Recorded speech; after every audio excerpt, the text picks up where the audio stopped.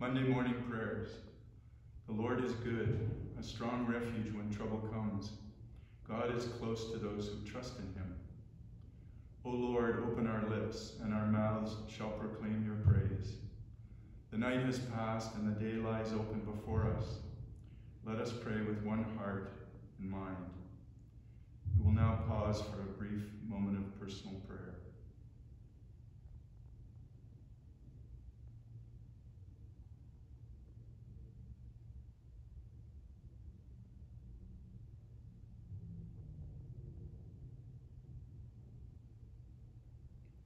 As we rejoice in the gift of this new day, so may the light of your presence, O God, set our hearts on fire with love for you, now and forever.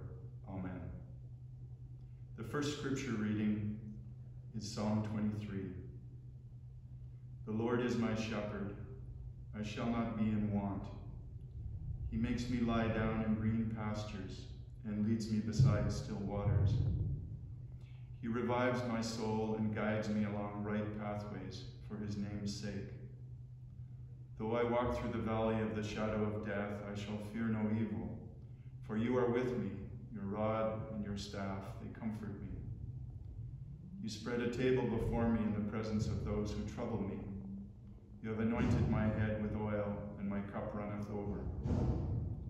Surely your goodness and mercy shall follow me all the days of my life, and I will dwell in the house of the Lord forever. Glory be to the Father, and to the Son, and to the Holy Spirit, as it was in the beginning, is now, and shall be forever. Amen. A reading from the 14th chapter of the Gospel of John. Do not let your hearts be troubled. Believe in God, believe also in me. In my Father's house there are many dwelling places. If it were not so, would I have told you that I go to prepare a place for you? And if I go and prepare a place for you, I will come again and take you to myself, so that where I am, there you may be also. And you know the way to the place where I am going. Thomas said to him, Lord, we do not know where you are going. How can we know the way? Jesus said to him, I am the way, the truth, and the life. No one comes to the Father except through me. Hear what the Spirit is saying to the church. Thanks be to God.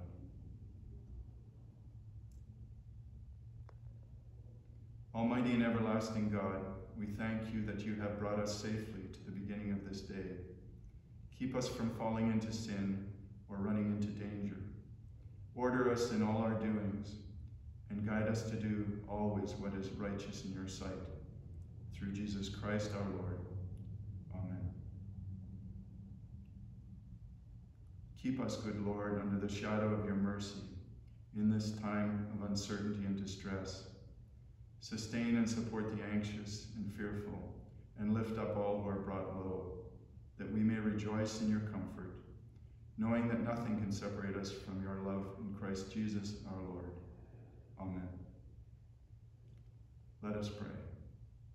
Our Father, who art in heaven, hallowed be thy name. Thy kingdom come, thy will be done on earth as it is in heaven. Give us this day our daily bread, and forgive us our trespasses, as we forgive those who trespass against us. And lead us not into temptation, but deliver us from evil. For thine is the kingdom, the power, and the glory, forever and ever. Amen. Let us bless the Lord. Thanks be to God. The Lord bless us and keep us. The Lord make his face to shine upon us and be gracious unto us. The Lord look upon us with favor and grant us peace. Amen.